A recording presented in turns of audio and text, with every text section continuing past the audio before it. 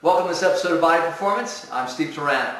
I've always said that weight gain is a slow, gradual process, that we consume or utilize a majority of the food that we take in. And this should give people who are sort of obsessed about eating a little peace of mind.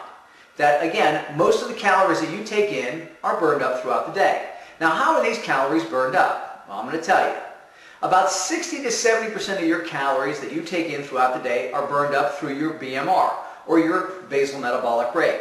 And that's basically the amount of calories that you need just to lie in bed and breathe.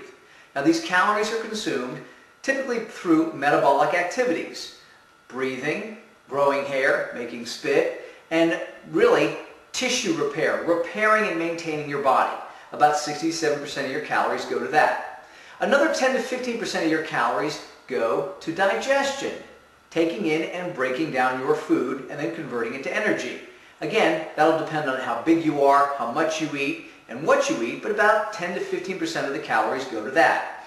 So that leaves about 15 to 30% of your calories to be consumed or utilized through movement, through exercise or normal daily movement.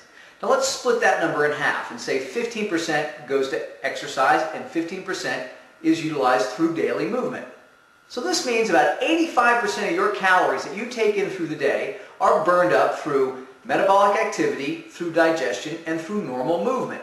So that leaves only about 15% of your calories that are unburned, that you have to burn through exercise. And again, it might be a little less. So that should give you some type of peace of mind, knowing that I just got to burn up about 10% of the calories I take in throughout the day to maintain my weight, to not gain any weight. Now, if you've gained weight in the past, you might have to exercise a little bit more to burn that weight off. But once you get down to your target weight, to prevent any weight gain, all you have to do is exercise and burn off those last 100 to 200 calories. That's not bad. So about 10 to 15% of your calories need to be burned up through exercise.